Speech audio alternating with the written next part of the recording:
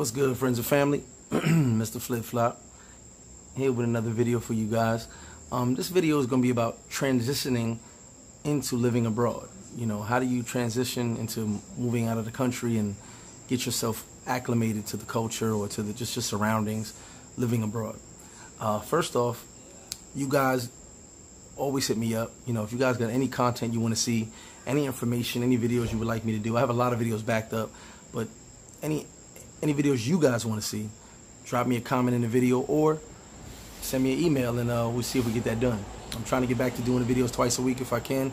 As you guys know, I'm really busy. Some of you guys see me at the bar 15 hours a day.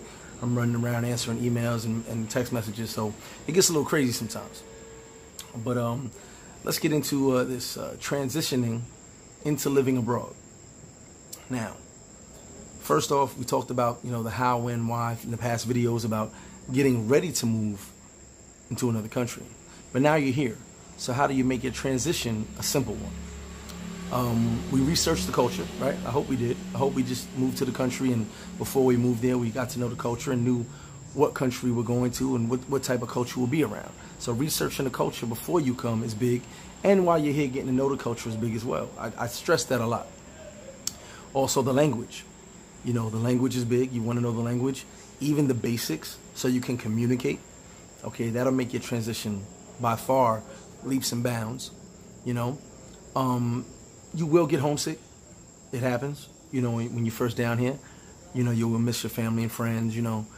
But to get you over that, you've got to get outside a little bit, explore, get to know the locals, go eat where the locals eat, go, you know, get to know a few people. Everybody's not your friend, obviously. But get to know a few people and go hit the local restaurants, go hit the local bars, you know, go stretch out 30 minutes past your house, you know, go walk, do some walking around, explore a little bit.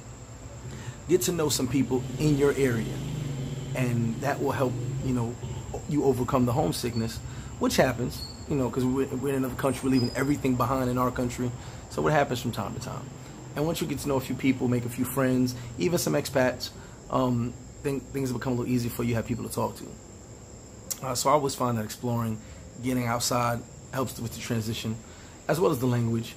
One big thing that I stress, and you see this with my house, my red and black house, is making yourself comfortable. You have to do everything possible to make yourself comfortable. Everywhere I ever lived, I needed certain things a certain way. Now, where I'm at now, where I've been for, I believe, over a year now, I'm really happy here because everything is the way I want it. You know, my TV is the way I want it, my couch is the way I want it, my cable is the way I want it, my internet, everything's just perfectly the way I want it. I don't need to change much. So, you know, I made myself comfortable. So make yourself comfortable in your home, in your surroundings. You know, that would actually help you in your transition go further. Because once you're comfortable, now you're like, okay, I live here now. I'm living abroad. I'm actually feeling good. I'm comfortable. Your mindset is a little bit, you know, you're a little more calm, stress levels down, because now you're comfortable in your surroundings. Comfortability actually helps with stress. Okay? So I stress that a lot. Look at that, stress that a lot. Comfortability helps with stress.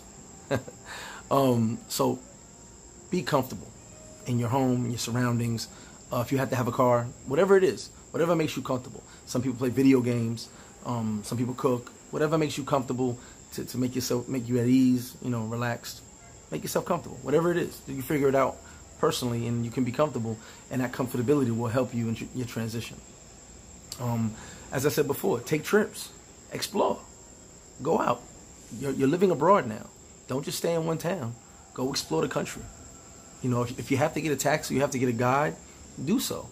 You know, a couple bucks, a taxi will take you anywhere you want to go. Be your guide for you. If you need help speaking another language, like help speaking Spanish, they'll translate for you if need be. You know, you can find a guide. You can find somebody to take you around town, take you around other parts of the country. You know, but explore. Get out and see different things. Don't just get stuck in whatever town you decide to live in and just say, I'm cool with that. The whole reason of moving and living abroad is to explore a little bit. You're exploring a new life, a new adventure. Get out and explore that country that you decide to live in. When living abroad, you want to explore a little bit. You don't just want to stay in one area. You know, there's so much more to see.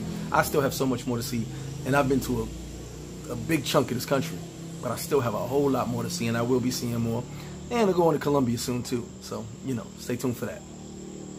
Like I said, just get outside, make friends. One thing I will stress, and it came across my attention in the past 2 days, learn the money. Yes, learn the money. Now in Dominican Republic, the money's kind of like monopoly money, as I've told you guys before. So it can go pretty fast without you realizing it. So learn the money, because you'll end up spending a few $100s and thinking you spent 20 bucks. So you got to learn the money. Like in Dominican Republic right now, it's 50, 40 to 1 or something like that. So I tell everybody 50. Every 50 is $1. That's just to round it off. 50 to $1. So every 50 you spend is $1. So 100 pesos is 2 bucks. 200 pesos is 4 bucks. 500 pesos is 10 bucks. These are the denominations now. 1,000 pesos is 20 bucks. 2,000 pesos is 40 bucks. Everything in denominations of 50. That's how I do it. 50 is $1. It makes sense in the dollar. Canadian's a little different. It's a little bit lower, but 50 to every dollar, just to make sense of it. And a lot of people who live here still haven't done the math and realize that, you gotta take care of your money or you're just gonna blow it. Know the price of things. Another thing, learn the price of things. That'll actually help your transition more than anything. Learn the price of actual things. They say this gringo price. That's cool. But when you go to different locations, you'll learn the prices. Okay, the price of rice over here is that. The price of a pork chop over there is that. The price of chicken over there is that. Learn the prices so that well, I'm going here. This is how much it costs. That's it. Learn prices. Price of a beer in certain locations. Learn prices. This way you never have to second guess yourself. A lot of expats out here go to certain places, sometimes flip-flop for the specials. They only come for the specials because they know that day they can get X and X, a beer and some wings, or a beer and some tacos for X amount of pesos. And they know, hey, that's more bang for my buck. So they show up on those days. So as an expat, you want to learn what the specials are, but you also want to learn how much things cost, so you know where and how you're spending your money. Okay? So like I said, the transition can be easy if you do those few simple things. Learn the culture, which is big for me. Learn the language.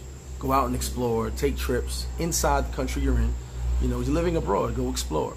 Learn the money. I find that to be a big thing. Make some friends, expats, locals, whatever it is. Go out, eat the local spots, drink at the local spots.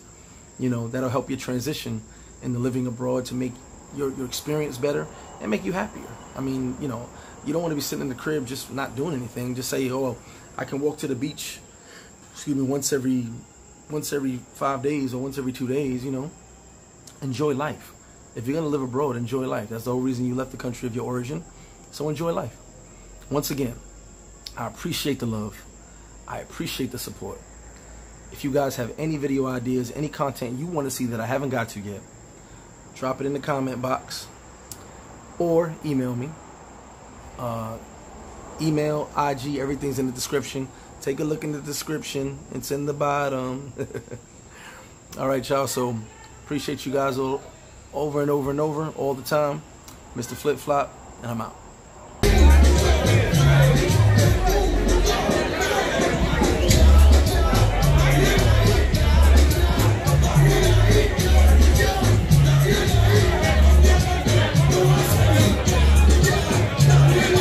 Nipsey, through all your hard work and obvious sacrifice, what advice would you give your younger self now looking back?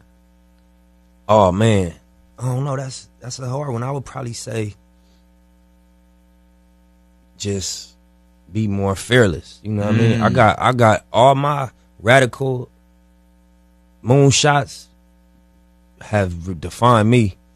I don't be my downfall. My downfall be, not going crazy, right. and not having a higher expectation. Anytime I didn't set my sight on something that seemed way outlandish, it always come back exactly how I seen it. So I think I would tell myself, just put way bigger goals up, on the wall, and just have a bigger vision, have a higher expectation.